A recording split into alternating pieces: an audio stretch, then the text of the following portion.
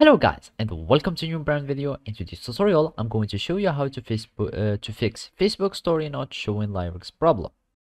So basically now we will need just to have our Facebook app. To do so you will need just to go to your phone store. Either it was App Store for iOS phones or Play Store for Android phones. So basically we are just going to click on App Store in our case here, and then we will need just to go to search.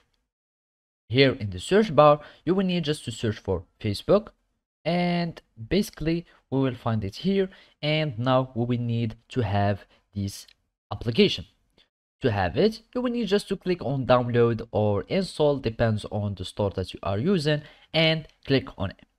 Basically when you click on download or install, it will start downloading and installing automatically, and then you will need just to access to the Facebook app. And now after you are having your Facebook app, you will need just to click on open so you can access to the app. And basically I'm already connected to my account, but if you didn't have already an account, just create one, or you can just log in with your email and password or just the account that you already have. So basically now you will need just to follow these simple steps.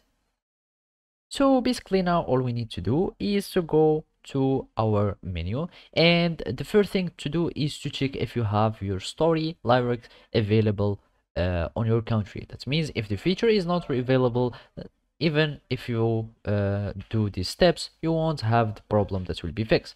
Otherwise, if you have it available on your stories, as a feature, you will need just to clear the cache of the navigation and you will have your problem fixed.